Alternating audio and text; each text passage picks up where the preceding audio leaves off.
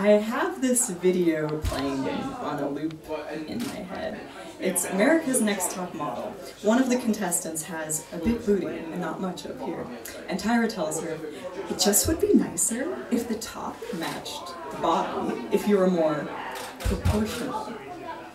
This video I saw at age 13 was quickly compounded by every women's magazine. How to get that summer bod? Are you a pear or an orange? The truth about tummy tucks. When to start Botox. Leg lifts to stay toned. Michelle Obama yoga pose. Elongate that neck. Puff out your chest. Suck in your stomach. Stop breathing. Breathe only when other people aren't watching. Stop eating. High carb, then low carb, then no fat. Is it still a diet if you're always on a diet? I've tried it.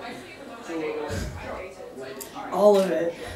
In an attempt to raise my self-worth in a world where pretty is a currency, and I've been told too many times it's just into really skinny girls.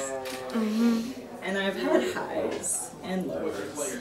A difference of 10 kilos in a matter of weeks didn't do the trick, as I lost more and he liked me less.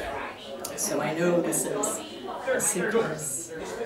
But when I am dressed, depending on the day, I see either a goddess or a barrel, Beyonce or dad bod.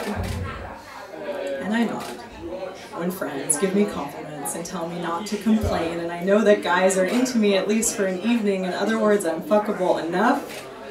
But an influx of one-night stands adds up to alone again, and I'm starting to wonder if my face and my charm and my interest in world politics are just not enough to make up for a shape that will never be perfect. Never ideal at either end of the spectrum. Not your Kate Moss, nor your Kim Kardashian. I am not a peach, a plum, a pear, or a fucking orange. I think I might be a fruit without a name.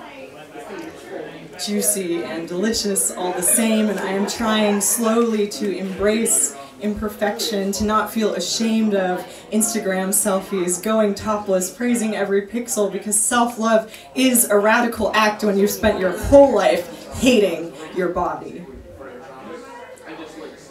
Dear body, the truth is, if I treated another person as I have treated you, that behavior would be called abuse.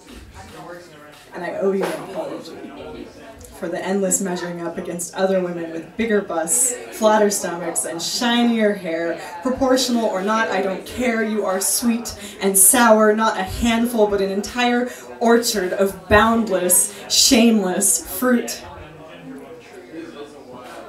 And what an honor it is to tend to you. Thank you.